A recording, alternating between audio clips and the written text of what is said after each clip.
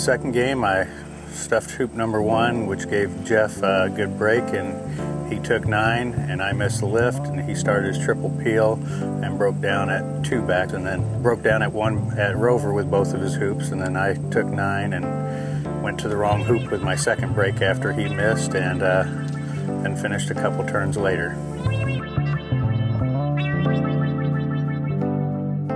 Well, it's chess, pool, putting, and golf all wrapped into one. So if you like card games, anything that has to do with chess, strategy, or something like that, it's addictive.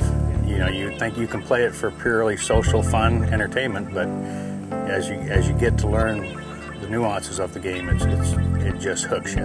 The English are the best players in the world, and for the United States to catch up with them, we need to play the game that they play, which is called the association game.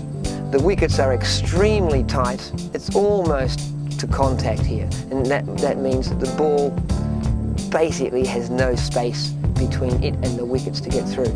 So it's very, very difficult. Wayne Davies, the pro here, and David Bent, a pro down in South Florida, really came up with this idea of a Pro-Am.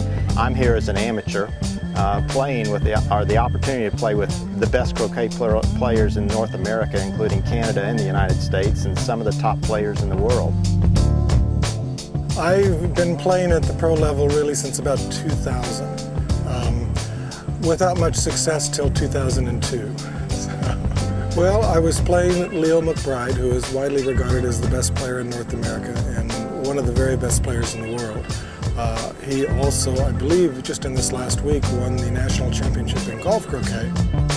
The beauty of this game is that if you're playing well, you can beat anyone in the world. I have to address a game like this with Leo knowing that I'm not going to win unless I play my very best. This year I will end up playing, I believe, 15 tournaments over the year. So you try and basically out-hit the opponent before he out-hits you. It's a very aggressive game, and usually at the top level, if you get near the end of a tournament, the best players, they might make one mistake. If they make 2 mistakes, they're usually going to lose.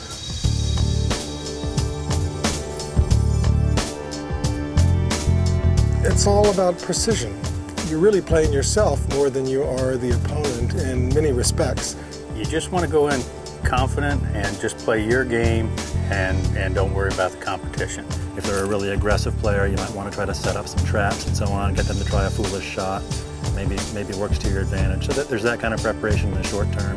Longer term, of course, it's just practice and mental preparation. It's a very mental game, definitely. A matter of learning how to relax under pressure. For me, getting a chance to beat Leo is a big thing. It doesn't happen very often, and I had, at that point in time, missed that penultimate hoop for 3 consecutive times, and that's unusual even for me. I usually laugh it off and walk away, but I did have a brief moment there where I was pretty unhappy. When you get in top level playing against the best players, it becomes more of a pressure game than anything else. How you handle pressure.